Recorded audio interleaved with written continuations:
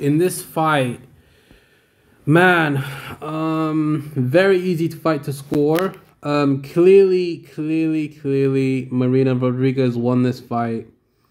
The first round, what happened was Rodriguez was just controlling distance, timing, everything. She was doing everything very well and just dominating in the stand-up.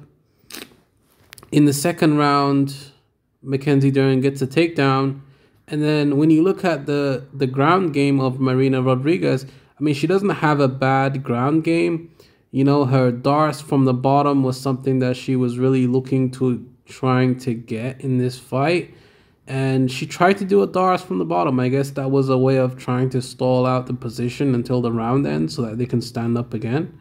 And then the third round and the fourth round and the fifth round, it was all Marina Rodriguez. Mackenzie Dern, she only throws one bomb. She throws one big shot and then she misses and then she gets countered. And then she gets countered with kicks. She doesn't throw any kicks. Her stand-up is very poor. Dern's stand-up is terrible. Compared to Marina Rodriguez, her stand-up is terrible. Her ground game is beautiful, top-notch, but you still have to get the takedown. So, you know, it's not that simple, and I know it's not that simple, and that's why I'm talking about it. But classic grappler versus striker, and I told you guys, I knew that Rodriguez wasn't going to lose this fight. You know, I thought that she was going to win this fight. I picked Marina Rodriguez for this fucking fight. I fucking knew it, man. Jiu-jitsu is a very, very valuable tool in MMA. However, if you do not have the wrestling prerequisites to take it to the ground, then your jiu-jitsu, that all of those years of jiu-jitsu, it's useless because you don't have those prerequisites to be able to get the fight to the mat. And if you can't do that, then what's the point? Like you're not winning the fight.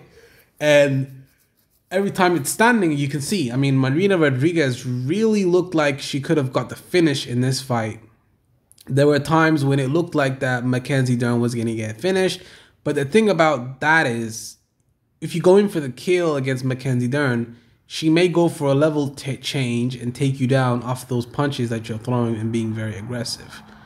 So that's why you can't really put the foot on the pedal too much because you might get taken down and finished on the ground. The thing of and she was throwing a lot of kicks, and in my pre-fight breakdown, I told her not to throw a lot of kicks, but you know, Mackenzie wasn't able to catch any of those kicks, so I guess it worked well for her. Very good game plan. Her coach is actually excellent coach. She has an excellent coach and an excellent team behind her. And I told you guys, I fucking knew that the takedown would come from a judo throw. I told Marina Rodriguez in my fucking breakdown that she should avoid the clinch with Mackenzie Dern at all cost. Because if you're in the clinch with a judo expert, if you're in the fucking clinch with a judo expert, she can go for that high judo throw off the neck. And that's exactly what Mackenzie did, and she got the takedown. I knew it. And then I was looking at the fight, and I'm looking at that round, and I'm like, I fucking knew it. I knew the takedown would come from a judo throw. I knew it. Because Marina Rodriguez, she is a Muay Thai expert. And in the Muay Thai clinch, the plum, they like to throw a lot of knees to the body, stuff like that. And then if you try to go in for the kill with that, then the judo expert will reverse the position and get a takedown on you from that judo throw, the classic judo throw. But Mackenzie, I feel like during this fight, her coaches kept telling her, come forward, put pressure, get to the clinch, take her down from that position, and obviously set up the takedown with your punches. Throw twice, and then throw again, and then throw again when you're about to throw twice, not just one time. So basically, you throw once to get inside and to close that distance, and then you throw punches again to disguise the takedown. That's to disguise the takedown. It's called maskirovka in Russian. Deception. You're supposed to try to deceive her by trying to disguise the takedown with punches. And then you take her down off those punches. And that's what she should have done. But I feel like she was getting discouraged because Marina Rodriguez was throwing a lot of heat at her. She was getting counted every time she came in. She was getting hit with a lot of leg kicks. So she was like, okay, am I sure if I want to come on the inside and bang with this girl and try to get a takedown at all cost and get clipped on the way in and get knocked out? So that's another thing. She was scared of getting hit on the inside, and that's and her coach told her in the corner, we're getting hit going backwards anyway. Why don't we just come forward? Because we're getting hit going backwards anyways. But I feel like her coaches were not enough. They didn't look at it from her perspective enough. It doesn't matter what you tell your fighter if your fighter is not being receptive to that information. You need to try and tell them what they want to hear, but also you need to tell them a mixture of what they need to hear.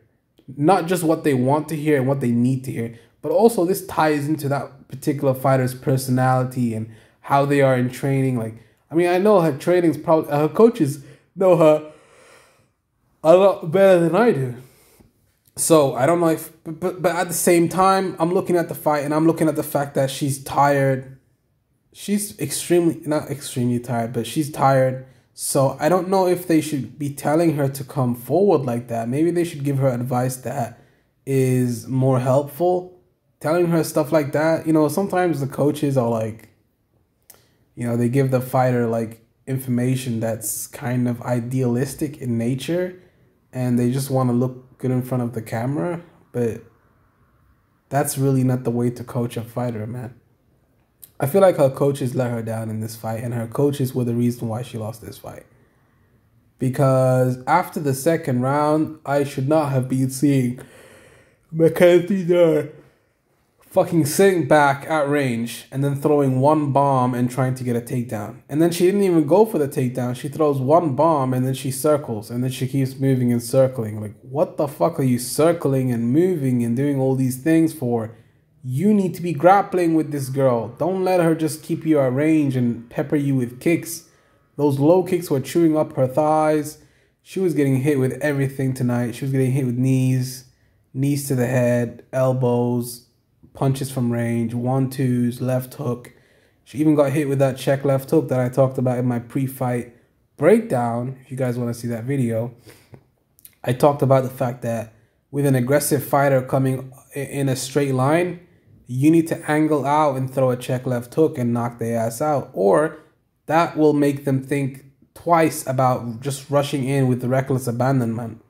They're going to be thinking, okay, I got that heat right there that's waiting for me, so I don't know if I want to rush in like that. And that's just what I thought about the fight. Marina Rodriguez could have finished the fight if she put the foot on the pedal, but that's a double-edged sword because you may get taken down off the eagerness to get her out of there. But on Mackenzie's side, she didn't put her foot on the pedal enough to try and chase takedowns. She didn't shoot enough takedowns, and she didn't pressure enough in the third and fourth rounds and the fifth round. I mean, why are you going for a takedown in the last minute in the fifth round?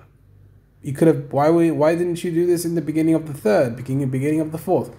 It's easy for me to say, I know, but I mean, I guess probably because Rodriguez slowed down in the fifth round and it was easier to catch her.